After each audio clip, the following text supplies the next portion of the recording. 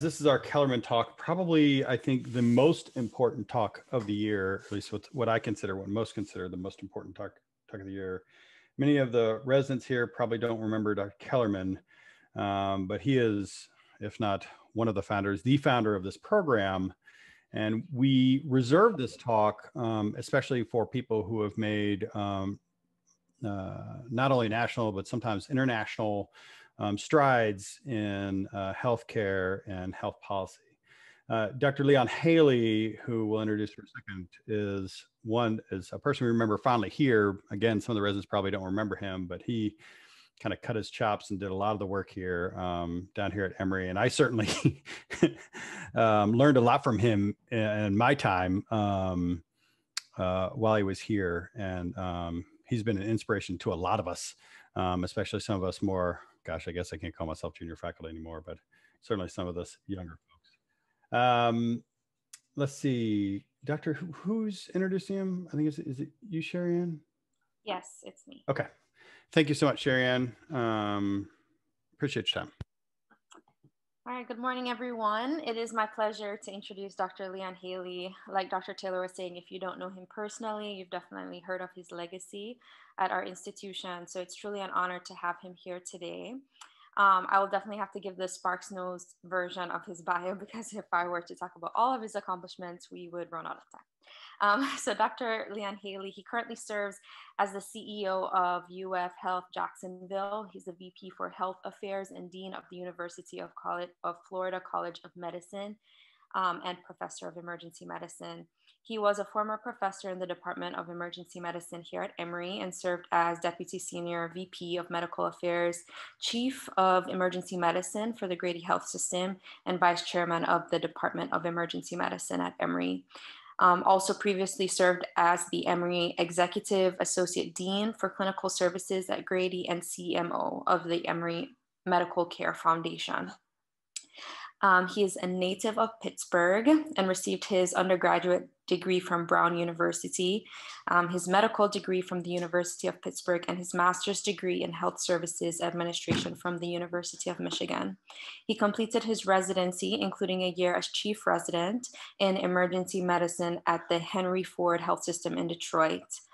Prior to his position at Grady and Emory, he was a senior staff physician at the Henry Ford Health System.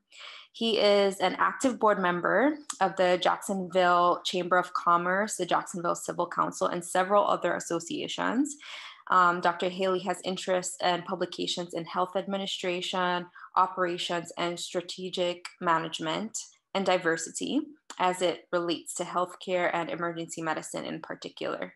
He has served on or chaired various hospital, university, and national committees, including SAEM, and he is an oral board examiner for ABEM. He has several honors and awards, including being chosen as one of the Jacksonville Business Journal's Ultimate CEO in 2019, Atlanta Business Chronicle's Healthcare Heroes for 2005, and Georgia Association of Physician Assistants Physician of the Year Award in 2003. He has been funded by the Department of Defense, SAMHSA, Robert Wood Johnson Foundation, and the Healthcare Foundation of Georgia. And he has also served as the State of Georgia's Trauma Network Commission as an appointee of the Lieutenant Governor. His talk today is titled, "Are We Focused on the Right Arrow?" So without any further ado, please join me in welcoming Dr. Leon Haley.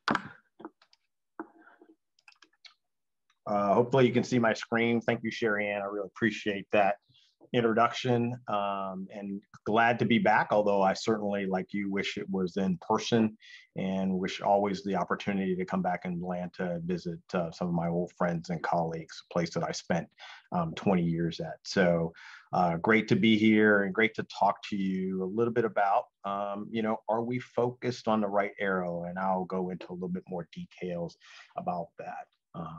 So this is downtown Jacksonville. So this is looking from the South Bank to the North Bank. Actually, the big red building in the middle is called the Jacksonville Landing. It got torn down during the middle of the pandemic.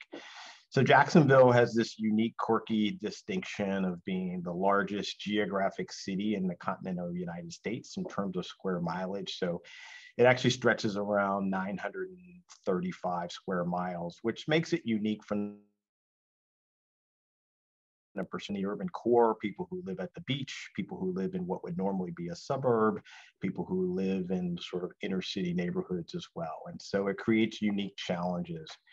The other thing the river is important for is it's part of Jacksonville's identity. It's a northern flowing river, so it comes out of an aquifer that's just north of Orlando and actually flows its way north through Florida, through downtown Jacksonville, and then ultimately out to the Atlantic Ocean. So if you're looking from your screen, it's sort of left to right.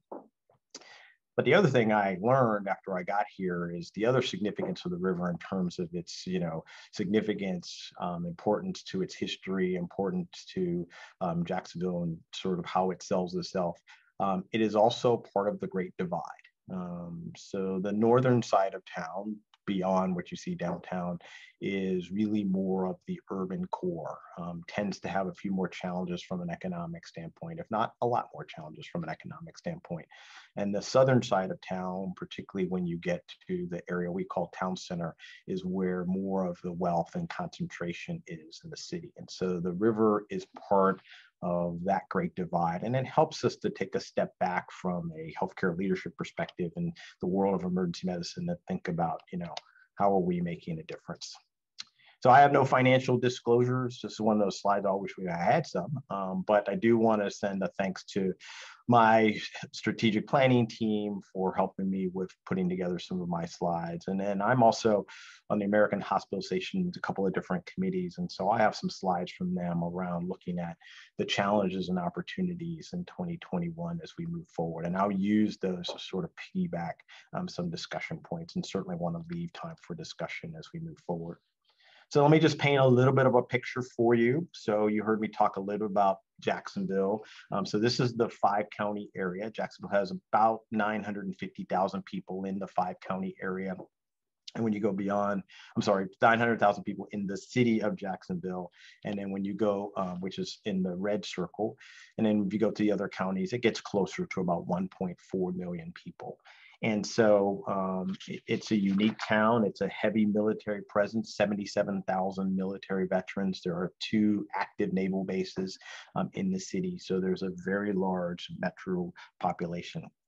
So this is a heat map. It's an index value. It's a community index map that was developed by an organization called Cogent.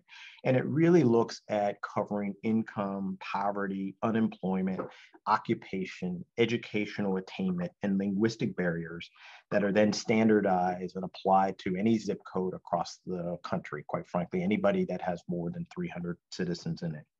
And these zip codes, really, the higher the value, unfortunately, represents sort of the greatest social economic needs.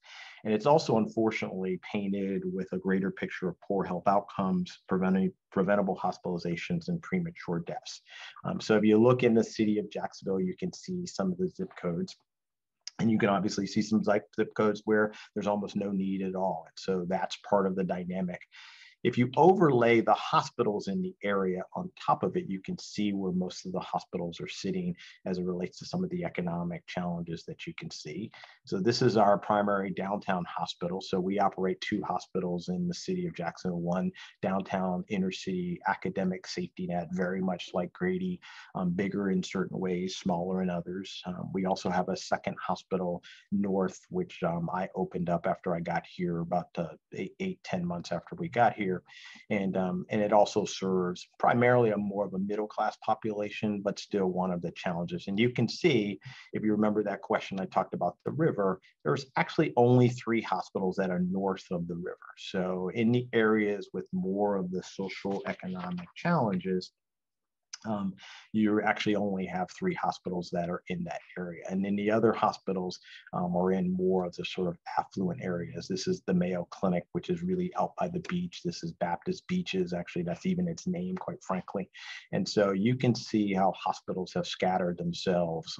And if you can imagine, the growth of the hospitals that are coming in the area is going even further south into more of the economics that really would support who they are. But if you take even a deeper dive, so if you go into further into downtown Jacksonville, you can see that even within certain zip codes, but even within just a few minutes apart from each other, you have very dramatic differences in life expectancy. And you probably have all heard this, and this will be a core theme of what I talk about throughout the conversation.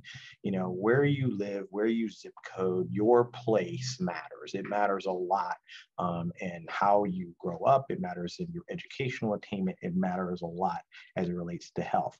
I live right there. So I live at the point of where that arrow is, right on the river, and you can see the life expectancy if you were born and raised in which called the South Bank or San Marco. But my downtown hospital is right there. So literally, if you walk out the door, in our zip code that we talk about is 32209, and you have people who have very, very significant challenges. And I think the folks that have been at Grady for a long time can remember when we had the Grady homes right on the other side of the expressway. That's what we have. We still have that in fairly significant strides. And so that is part of the challenge, but it also, as you will see during the conversation, is really part of the conversation. I mean, part of the opportunity for all of us to think a little bit beyond where we typically do. So my goals today are really understand a little bit about the state of healthcare. We've already seen a little bit about that. Talk about focus and activities and interventions that we can create before and after medical care.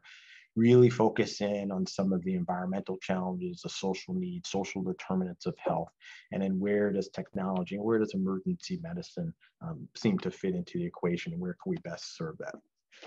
So healthcare was already challenging enough before this guy showed up. And certainly it is probably for your institution. And I know because I've kept in contact with some folks, it's been a big challenge for Emory. It's been a big challenge for Grady. And it certainly has been a big and unique challenge for us here in Florida. And so even with all the other challenges we were having, COVID has been here, but we have the vaccines, and hopefully that will, along with continuing with the appropriate measures of masking and distancing and washing our hands, we'll be able to make our way through the pandemic. But it's more than anything, or as much as anything, it has really served to expose many of the things that I will talk about as we move forward. But as I said, prior to COVID and prior to some of the challenges that we were having, hospitals are affected by a number of different challenges, right? So you've got cuts to Medicare reimbursement and the move to more of a value-based care, increasing supply, drug, and labor costs. Labor costs for us, I know, and probably I suspect for many hospitals have really skyrocketed even through COVID, making sure that we have enough nursing staff to, take care of the patients, making sure we have enough PAs, making sure that we have enough respiratory therapists. So it's been a unique challenge for us. Higher out-of-pocket costs for our patients has been one of those dynamics that many of our patients have had to manage and deal with.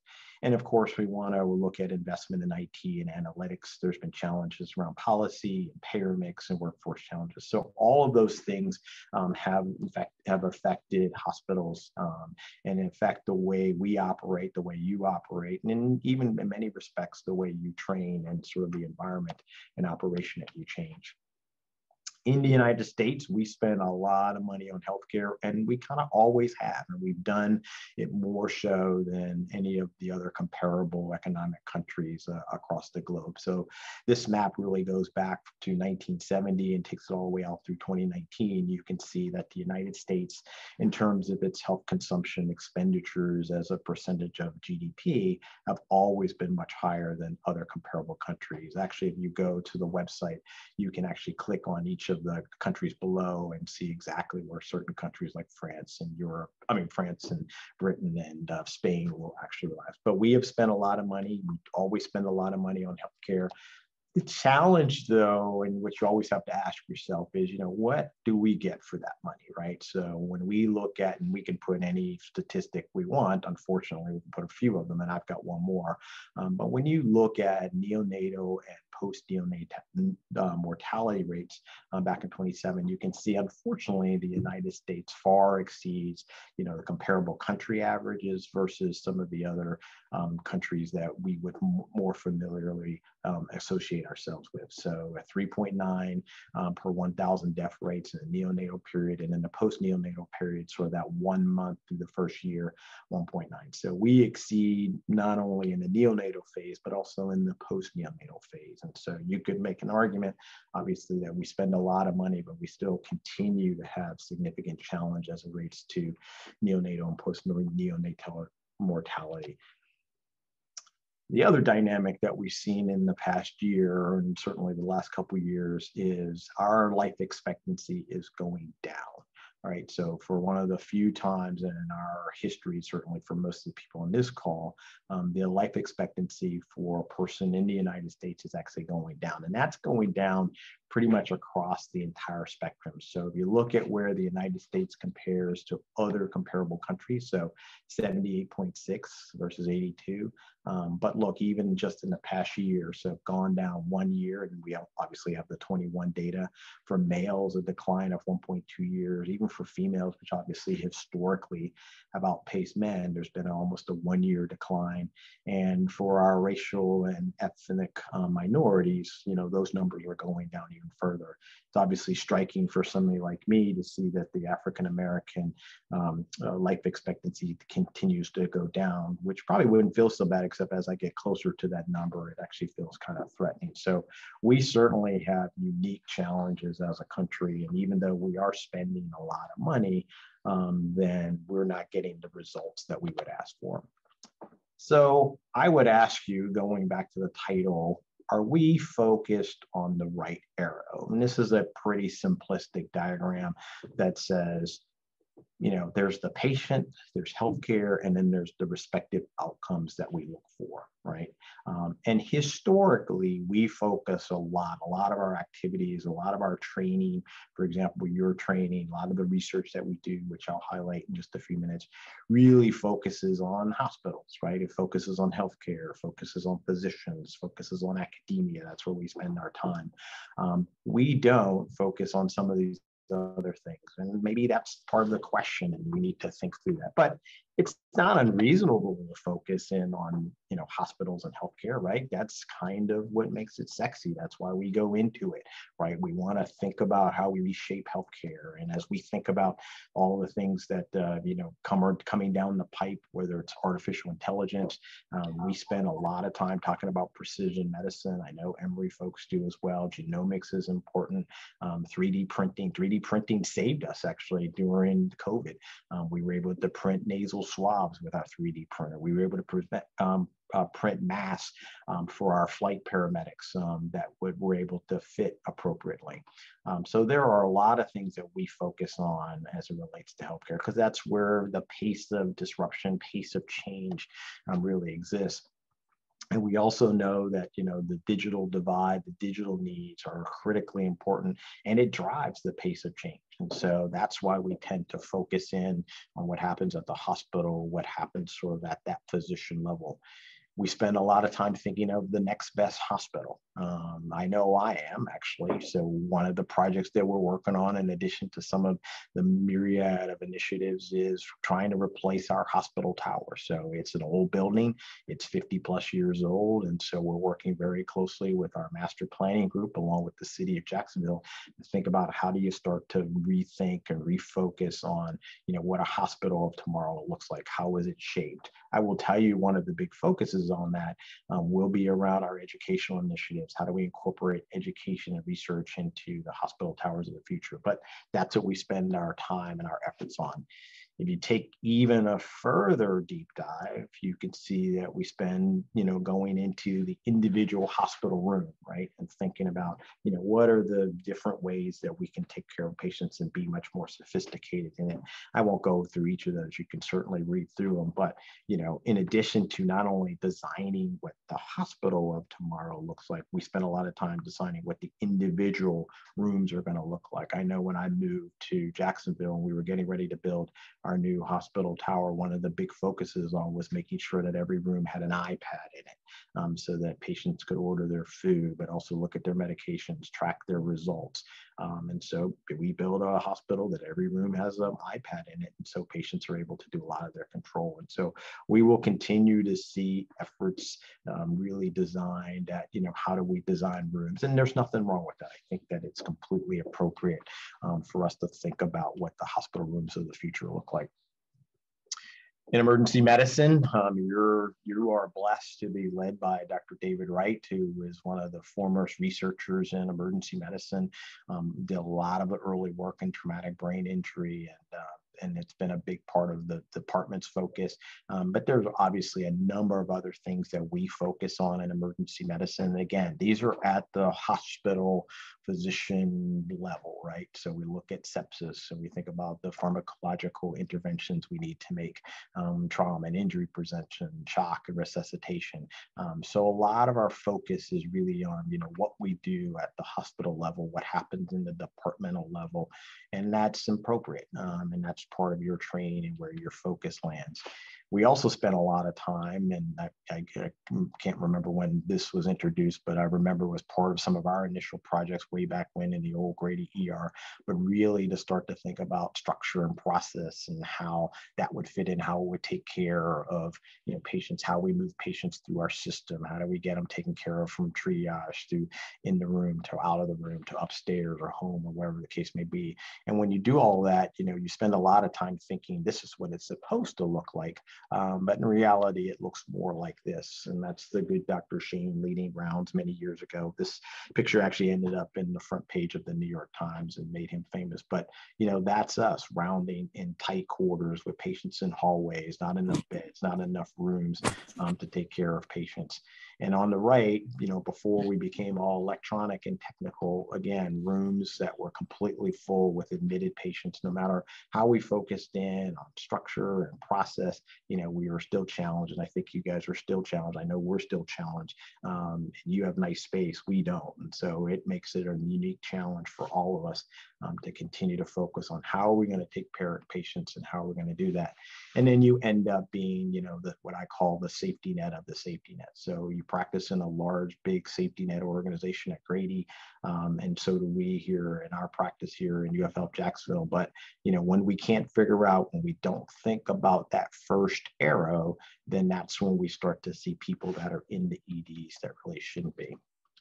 So I'll spend the remainder of the time thinking about, okay, so it's nice to focus on MD and hospital and healthcare systems, but what if we really start to think, and this is where I, put on that CEO hat or the dean hat and think, what if we really start focusing on patients, right? What if we really continue to focus in on the social determinants of health and personal choice and zip code? Can we really make a difference in how our patients will do and how they will present to our emergency departments, if at all, right? Isn't the ultimate goal of an emergency department to be completely empty on some level so the patients are there? So I would ask that we really start to think about what is the right area that we really need to focus on. So I want to spend a little time walking through sort of some of the environmental scan that the American Hospital Association and a number of us work on. And I won't walk through each of those, but I want to highlight those that really focus in on that first arrow, right? And really think about, how we think about health equity, diversity and inclusion, how we think about our access and affordability, how we think a little bit about relief. And so we'll use these to kind of piggyback on these, but these will be big themes for all of us as we think about 2021. And so there's no doubt we just take a step back of COVID-19's impact on everything that we do. You can see $323 billion projected losses to hospitals and health systems in 2020. 67% of hospital leaders believe some of their patient volumes will not return to a baseline. I don't know about you, but our overall ED volume is still off about 15%. Our actual pediatric, we have a busy pediatric ED, it's off about 40%. And that number has been pretty stagnant over the last couple of years. And many of our outpatient visits for our clinics are still down. So that has been a continual challenge for us. And as we think about hospitals and moving forward, what we're able to offer, we will continue to have those challenges. It's also a challenge because the economy that supports what we do is going to stagger, and it's going to take a little while to recover. And you can see, where we were in 2019 prior to beginning of the pandemic. I don't know where Atlanta was, but I know in Jacksonville, the actual unemployment right before the pandemic was actually about 2.7%, which essentially means that everybody who wants to be employed is employed. And unfortunately, you can see that rapid rise on unemployment, which, as many of you know, can tend to, and I've got a slide that shows a little bit later, which really leads to sort of challenges with coverage. It leads to challenges with the number of uninsured. It leads to challenge with just out-of-pocket costs, and all of those things really impact, our ability to care for patients, and again, affect some of those upstream factors that we talked about. Yet 58 million people filed unemployment over the course of this past year, and our gross domestic product, because of people's ability to work or not work, will be significantly affected. So these are background pieces of information that will play important to us. But back to that first arrow, right? So if we think about, the changes that we would like to make as it relates to really impacting health, let's think about the societal factors that influence health, right? Let's think about rebuilding our healthcare systems where we are actually making true investments in an individual's health and well-being. So many hospitals like ours, like Grady, like Emory, make a lot of community benefits. And, you can see about $100 billion from our tax-exempt hospitals in the last several years. And you can see what some of those expenses are. But when you take the deeper dive, one of the big challenges for all of those hospitals, and one of the challenges for many of our patients, is around food, right? Something as simple as food insecurity has become an increasing focus. I know for our institution, and I'll talk about this in just a second, but I know we're going to develop a food pharmacy. And part of the reason is, if you remember that slide way back when we've got the life expectancy of 61, part of the reason is there's not a grocery store for several miles for many of the patients that we have. And so, in fact, the one Publix that we did have actually moved out right before the pandemic, believe it or not. And thankfully, the Winn-Dixie team came in, was able to replace that. But it's not enough when you have patients that have food insecurity, food challenges. And we saw that when schools began to close, where kids were the only meals that they were having was either breakfast or lunch at the school, became impacted when they were no longer going. So one of the things we are building, and much very similar to what Grady is a true food pharmacy, and have the ability for patients to access food on a regular basis. Now, the sad part about all this is none of this is new, right? These are things that we have known for a long time as it relates to the impact of the social determinants of health and population. And it goes back to the 1790s. Johann Peter Frank, who's a German physician, talked about the diseases caused by the poverty of the people and by the lack of all goods of life are exceedingly numerous, right? So known that for a long time, and yet, how have we focused, and what are the things that are critically important to us? So you may have seen this before. This is the social ecological model of health, which really talks about the role of individuals along with a number of other factors that play into it. And this was developed to understand the dynamic interactions between various personal and environmental factors. And these were described in the First World War as a reaction to the narrow scope of research for some of our developmental psychologists. And it helped bridge the gap between behavioral studies and small studies. So really developed in the early 1970s and formalized as a theory in the 1980s. But it is a way to think about health and policy and how they interact with each other, and where the community falls in, where the institution falls in, because that is how we're going to address that first arrow. You've probably seen a version of this slide where we've talked about, health is more than clinical care. So, 10%, 10 to 15% of what we do as physicians and clinicians, that's all. The rest of it is around the environment, it's around personal behaviors, it's around family history and genetics. And so the question is, how can we continue to address that? Because that's really all part of that first arrow. So when you start to really think through that, then you really think about, different ways to think about the true social determinants of health. So we look at a model every year. So we look at our local data, our zip code data, we look at our county level data, and we look at health outcomes, right? And I'm sure there's a similar version in Atlanta and Grady.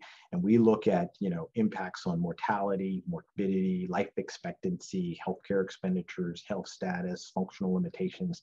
But more importantly, we think about, different buckets that we can begin to try and help address, patients in their experience, what happens to them, how they make our way through our hospitals and health systems that they have to in society. But the buckets to think through around the community and social context, how engaged is the community in the conversation? What are the respective support systems? What about the economic stability? I showed you the slide on, the sort of unemployed, which get as high as 10-15% nationally. Obviously, in different parts of the country, there was even bigger numbers. But you can see it's also going to take a little bit of time to get back. Even a year later, Jacksonville's only back to 5%.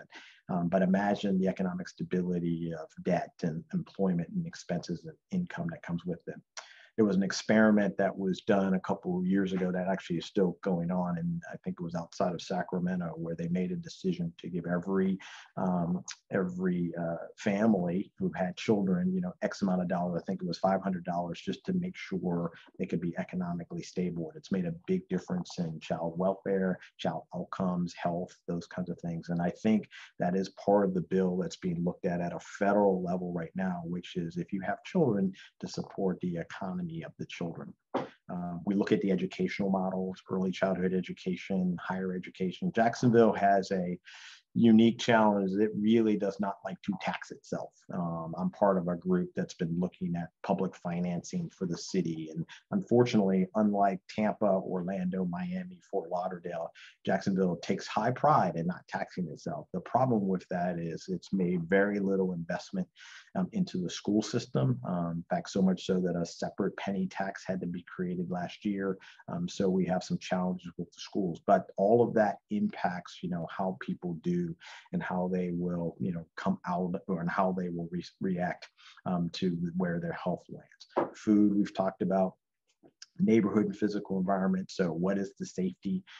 Jacksonville also unfortunately has a distinction of having the highest per capita murder rate of any major city in the state of Florida. So a big challenge. The last mayor ran on the policy that he was going to fix some of the crime issues. And unfortunately, even in the middle of the pandemic, our crime rate, particularly our murder rate, went up. But if you have a safe environment, you have playgrounds, you have housing, all of those things will make a significant difference. And so as you think about health, you think about the things we do, your training for the residents in the room, for the faculty in the room, we're just one of, 6 buckets that are part of how we should start to think about health and how we can think about things that we can focus on as an organization.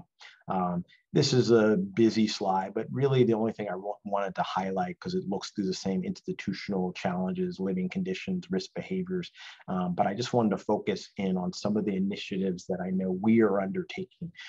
So one of the positions I created shortly after I got here was I recognized our role as an institution in trying to support the community and taking a deeper dive in the zip code 32209. So we created a new role called the Vice President of Community Engagement, right, to make sure that we had somebody out front who was really helping with a number of our initiatives. And so we have a number of programs that we're working on actively, where we're working with the school systems. We work with our local colleges, training environments to support that.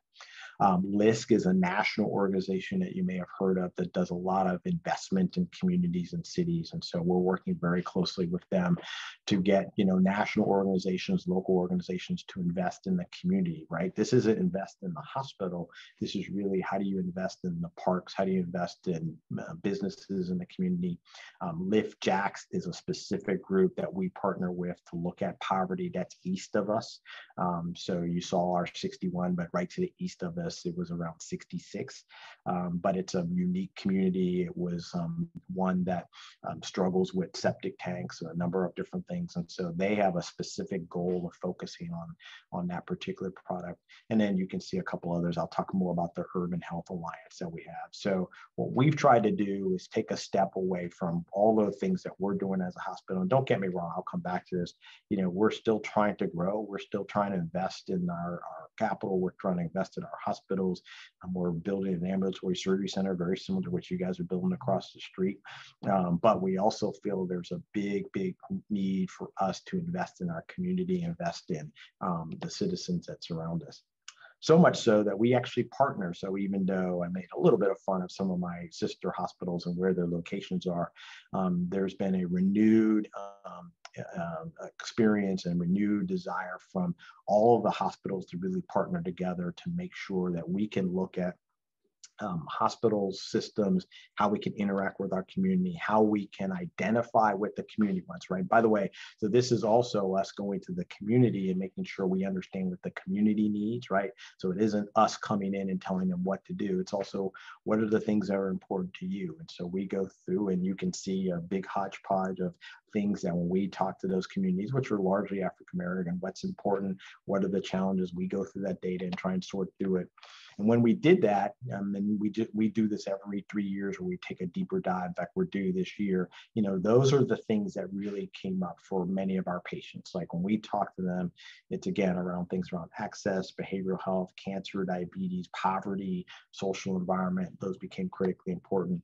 And we narrowed it down to these. And so these are the things as a hospital, health system, other health systems in the community, we all collectively focus in on what you see. So access, behavioral health, poverty, obesity, maternal fetal health, cancer, vulnerable populations, so people on the fringes. And so these are the hospitals in the community that work closely together with us to really try and address, again, going back to that first arrow. And then one of our specific initiatives is what we call the Jacksonville Urban Health Alliance, where we take our organizations, so our people that are housed who would do this work are in the service community, do a lot of education, research, and just, you know, because it is the Kellermann lecture, making sure that we are all engaged in policy and working very closely with the city and state to think about how do we change the laws to support that.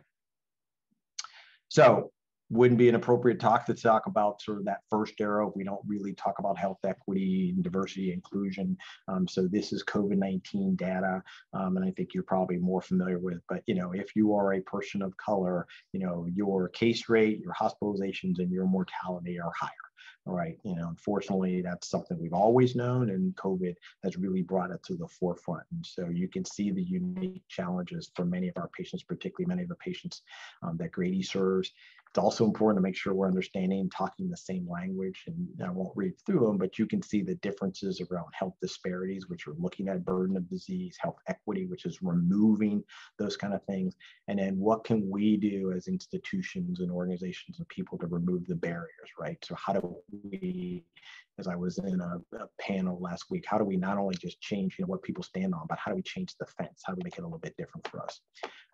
Speaking of, this is some data on lives lost. So you get back to that life expectancy document I showed you earlier.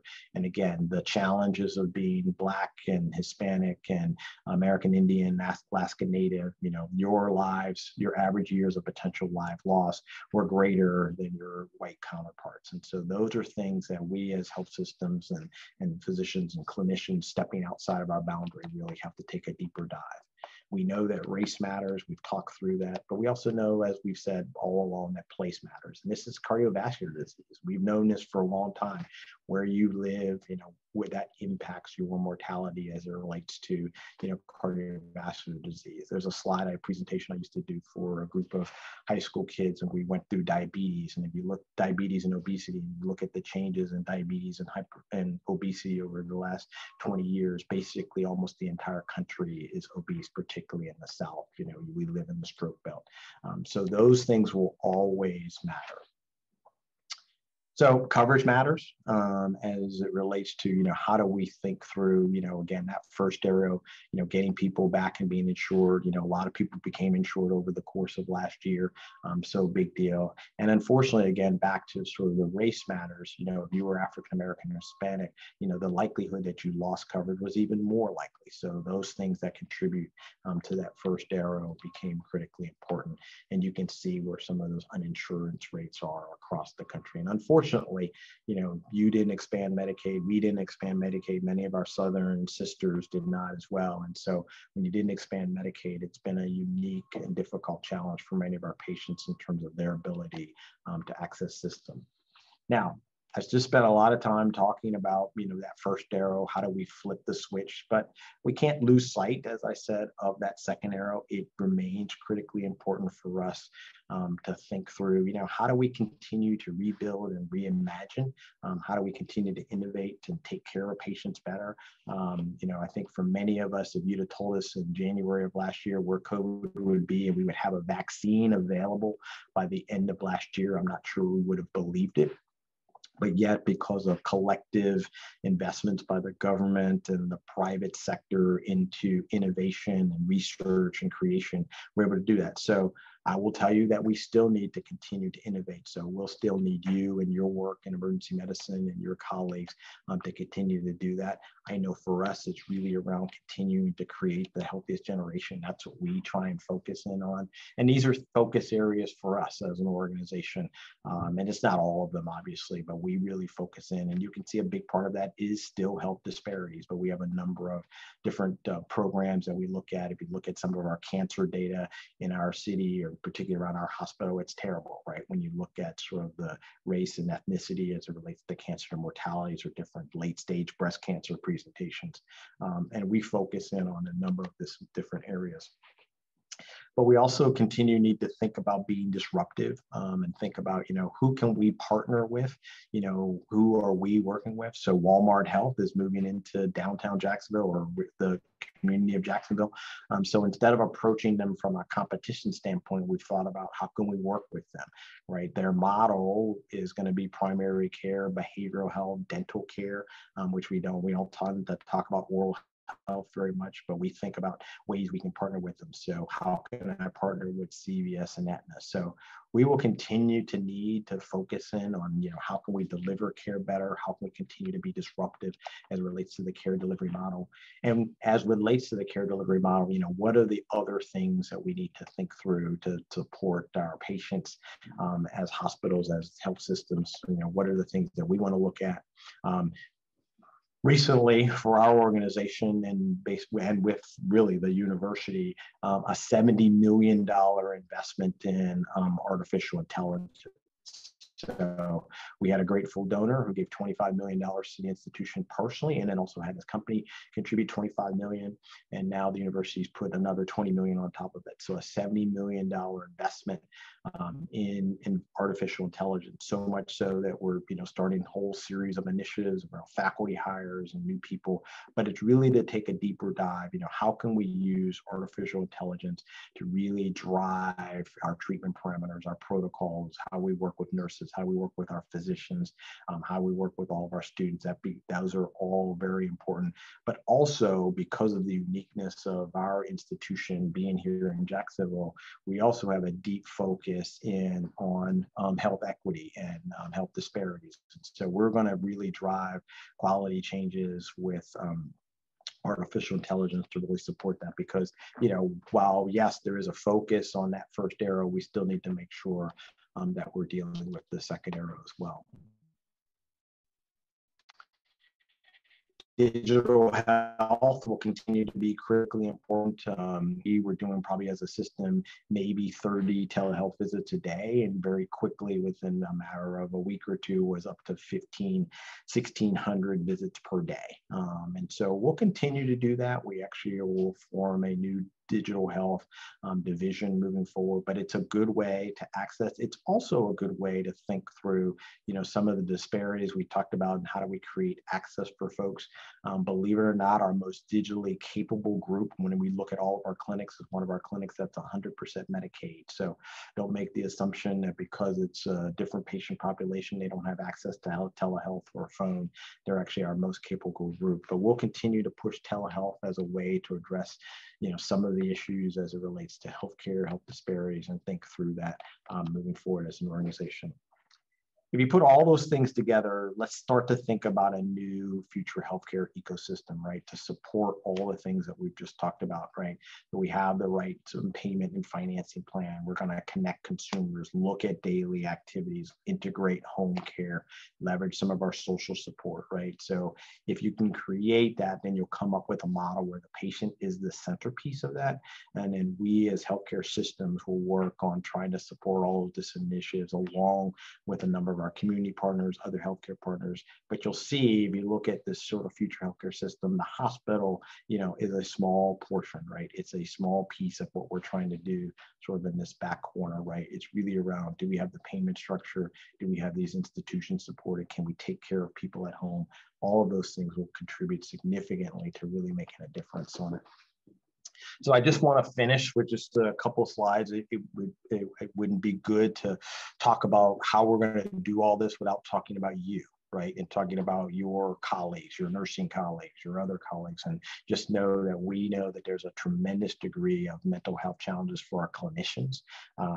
We already were worried about burnout or fatigue for many of our clinicians, and that's obviously gotten worse during COVID. It's been a challenge for all of us. We have a center called the Center for Healthy Minds and Practice that was busy pre-COVID and has become exploded so much so that we've added 2 psychologists to their repertoire to support our nurses and our faculty and our residents. People are suffering from challenges with sleep and feeling overwhelmed. So just know that we can't do any of this until we can continue to work on some of our mental health challenges and until we can continue to work on wellness and support. And so we work very closely, when I put my other hat on, is, how can we continue to support our staff, our people, how do we train them, how do we make sure that technology is doing all the things that are critically important for us. And then finally, certainly a renewed commitment on behavioral health. Much like you, we take care of a large prison population in our downtown center. We got we've got a large prison group that has a large mental health challenge. And so those are unique challenges and not a lot of resources. And so in addition to just the unique challenges of being a prisoner, now you've added mental health, and it becomes a focus point for us. So we're going to continue to need to focus on mental health as we move forward as an organization.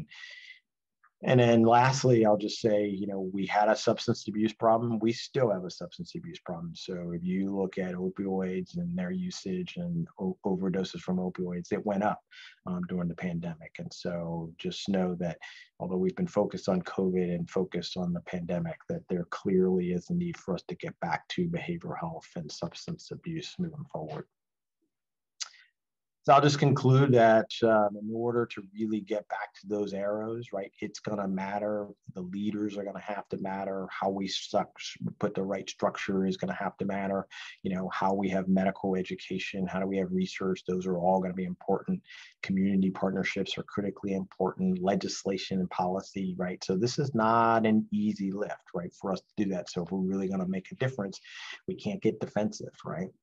Maybe it's not part of our primary mission or responsibility, but in order for us to take care of our community, in order for us to take care of our citizens, we're going to have to really drive that, right? So it does require coming out of our box. It requires coming out of the emergency department. It requires coming and working with our community leaders, our city leaders to really support policy, legislative change, to really support. For example, I'm on the Jacksonville Electrical Authority, right? You would think, why would I be on that? Part of that is to think about how can we improve the electrical grid here in Jacksonville, but we're also responsible for wastewater. So thinking about changes we can make to the septic tank and to the sewer system. So those are all things that become critically important. So in the end, yes, we absolutely need to work on the middle area. We need to work on what we do in a hospital sector, what we do in a healthcare sector, the care that we deliver, the research that supports that, the education we need to train it. Those become critically important. But I would argue, again, that the key moving forward for us, based upon everything we know, the data that we have, the outcomes that we want, determinants of health from personal choice, zip code, those are going to be more and more important as we move forward as healthcare providers. And so the challenge for you is to think about, what we do on a daily basis in the ED, but how do we take things out of that and how do we think about shifting our focus? So hopefully, it's always a short amount of time, but you just had a quick snapshot of where we are today. What are some of those unique challenges? Understand a little bit about some of the events that we have, where that social determinants of health really play into the equation, understand the impacts of our social needs, and, where we in emergency medicine can fit in that dynamic to support that. So it's always great to be back virtually. Would have been better in person, but happy to answer any questions and really appreciate the opportunity to talk to my old friends and colleagues. So I'll stop there.